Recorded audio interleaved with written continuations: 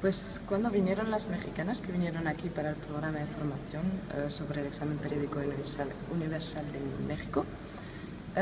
pues tuve la oportunidad de acompañarlas en esta semana que estuvieron aquí y pues tuve la oportunidad pues, de conocer a gente y actores importantes del sistema de la ONU, por ejemplo, al representante de la Alta Comisaría en México, que fue muy interesante hablar con él, puesto que nos explicó cuál era el papel exacto de la Alta Comisaría en México y cómo hacían pues, con los expertos o quién se ocupaba de qué allá en México.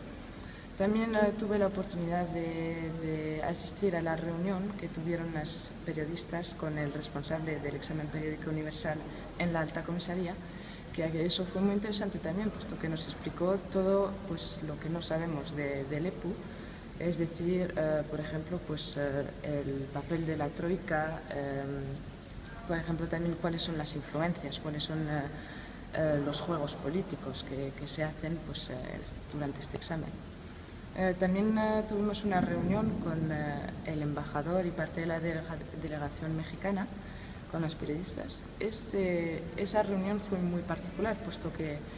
del fondo no fue muy interesante, puesto que los políticos, los funcionarios estos no cambiaron su discurso y no dijeron nada nuevo, sino que eso se mantuvieron en la línea oficial. Pero fue interesante eso de ver qué es la diplomacia y la política internacional, puesto que no tienen derecho a decir más cosas que las que dice el gobierno. Pero también fue interesante de ver el papel de las periodistas en esta reunión, que